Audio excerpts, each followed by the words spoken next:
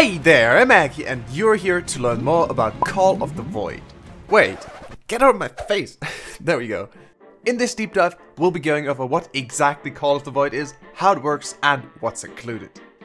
This is a general overview, and if you'd like to know more about some of the specifics, I'll make more videos on several different topics later, so subscribe and click the bell to stay tuned. I first thought of Call of the Void almost 4 years ago, but only started really working on it when Subnautica content started to dry up about a year and a half ago.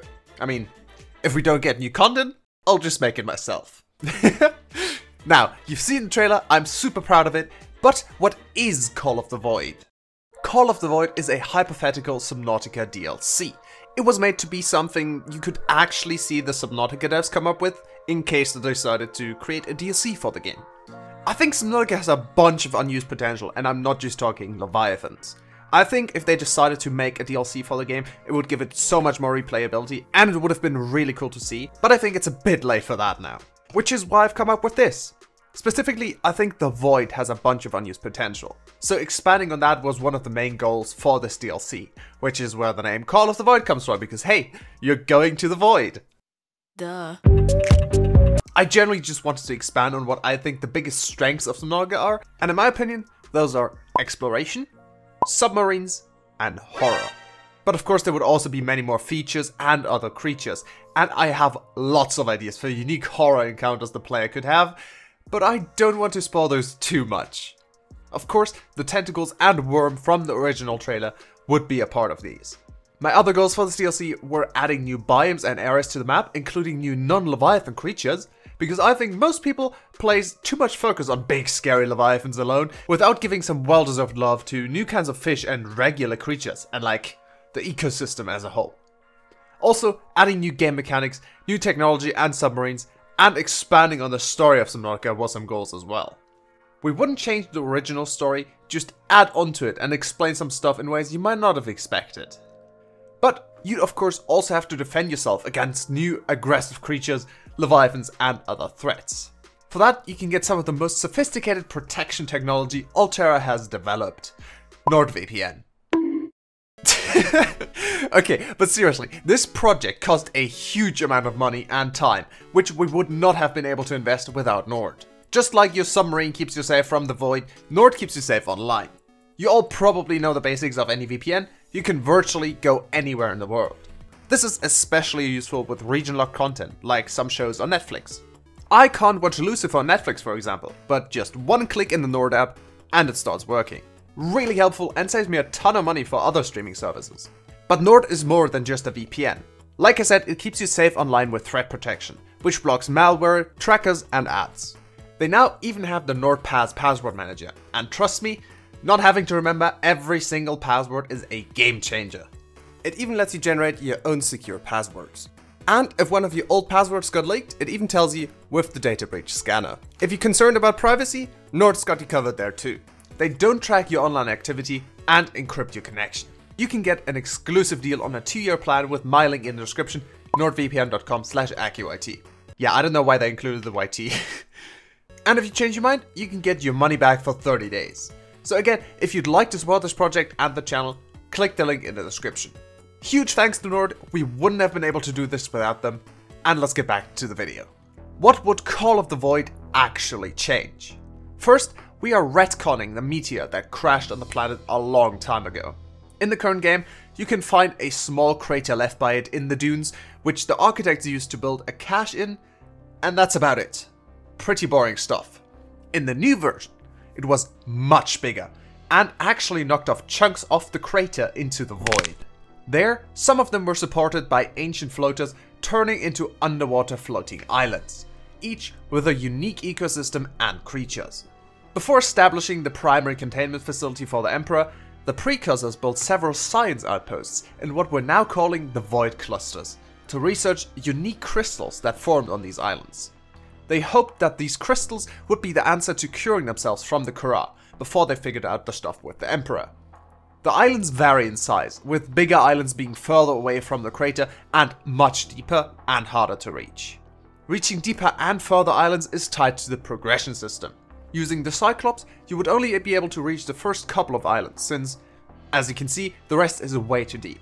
But for a better chance to get past the Ghost Leviathans in the Void, you'll also be able to craft a new Cyclops upgrade, the Stealth module.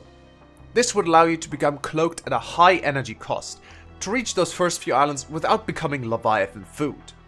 There wouldn't be much on these, but you'll find a few resources and important blueprints to allow you to construct the Hydra submarine, with which you can go much deeper.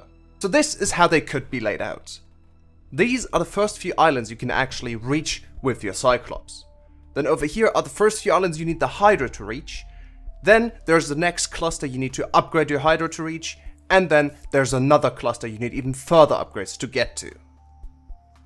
As you can see, the further down and out you go, the bigger the islands get and the more interesting stuff you will find there.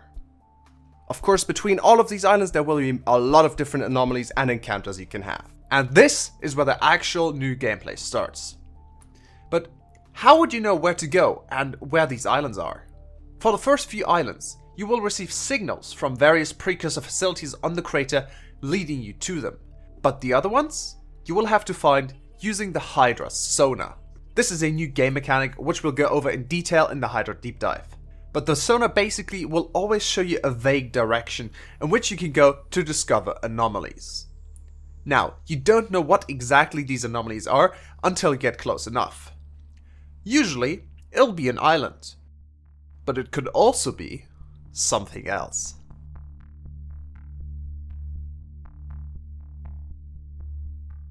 There are a few different types of anomalies which we will also go over in the Hydra deep dive video, and you can expect that to come out in a couple of weeks.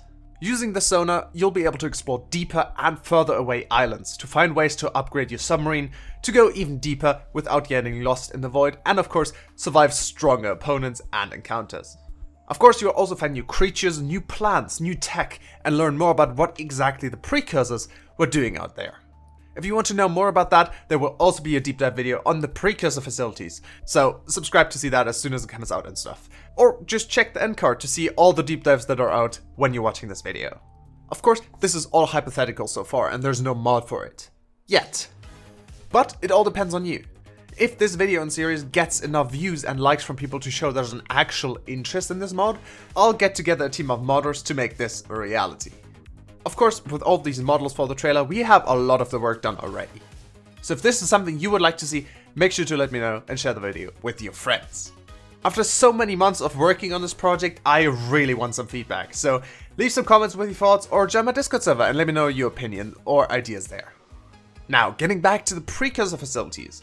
For now, I'll tell you some basics. When they were built, the architects designed them as research and testing facilities to experiment on the different kinds of crystals and their effects, in hopes of finding something to cure the Kra. These crystals are a main part of the DLC, and you can make use of their unique properties too. So these facilities will be the main place for you to learn about new technology and how to use these crystals to your advantage. Your PDA will synthesize blueprints combining Altera and precursor technology to make use of the crystals and any other resources on these islands, or you'll find fully functioning precursor tech. I wanted to make these precursor bases a bit more interesting than the ones you're used to though, so you'll have more obstacles than just a few locked doors to get past to get through this technology and advance the story. And of course, the Void is dangerous, so the precursors had to protect the facilities from the horrors in the dark.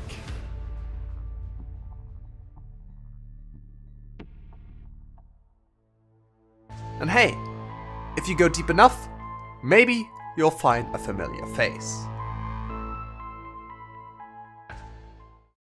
And that's the general deep dive for Subnautica Call of the Void.